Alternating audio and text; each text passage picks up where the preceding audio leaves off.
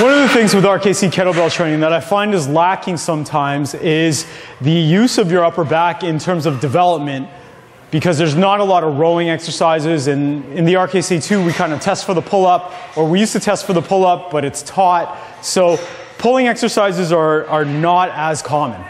The way we solve that is by using something that's called the high pull, which is almost like a transition exercise into a snatch. So with the high pull, what you're going to focus on, again, is using that float in the bell from your swing, and then just almost guiding it up so that your elbow kind of floats up, and you're squeezing your shoulder blade as you pull back. So I'm going to show you, I'll give you an example of a high pull, and then we'll talk about some cues to kind of help you perform it properly. So I'm going to set myself up as if I'm about to swing. And you may want to do a couple of pre-swings before you perform this exercise.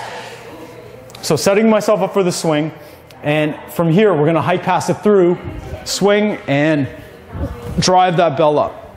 And I'm literally just guiding the bell up.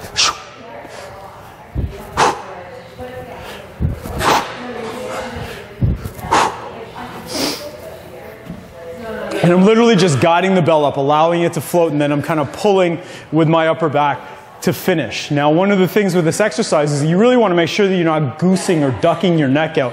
So you don't want to finish in such a way where your head is coming forward. You've got to maintain proper alignment. The other thing that you want to do is make sure that you're straight up, you're not leaning back as well. So that's one of the better upper back exercises that you can combine into your ballistic kettlebell training. I'm Lopez from kettlebellworkouts.com, and make sure you head over to the site and download your free kettlebell workout.